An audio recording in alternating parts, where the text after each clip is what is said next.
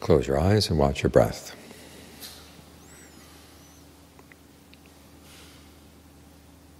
We're in a place out here where we're in what's called physical seclusion. You're far away from home, far away from your normal concerns. It's good to reflect on the fact that the issues at the house, the issues at work are not here right now. You can let them go.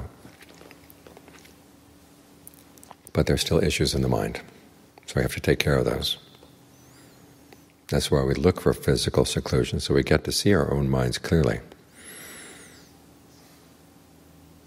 Because if we're entangled with a lot of other people, we see their issues and our issues all tangled together, and it's hard to separate where are we contributing to the issues and where are they. But when you come out here and you're alone, you can watch the mind on its own. And you begin to see that it doesn't just sit here receiving things. It's out actively looking for things. So what is it looking for? That's what you'll find. Sometimes you see that it's looking for things that you wouldn't have expected. But it's, at the very least, it's good to know what your mind is up to. As John Lee says, when you start practicing, that's when you really start seeing your defilements. You see your greed, you see your aversion, you see your delusion.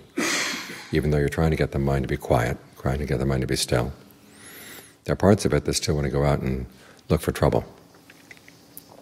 You have to figure out why.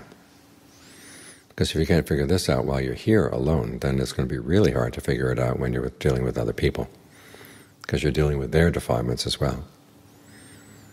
So take some time to take stock of your own mind.